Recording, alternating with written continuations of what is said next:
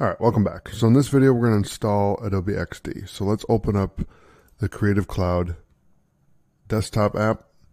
Let's go down to XD and click install.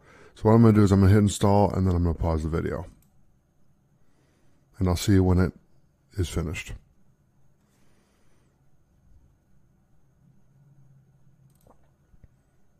All right, welcome back. So Adobe XD has installed. So what we're going to do is we're going to open the application. And what I'm going to do is I'm going to maximize the application here. And I'm going to right click and pin this to the taskbar. And in the next video, we're going to talk about the welcome page.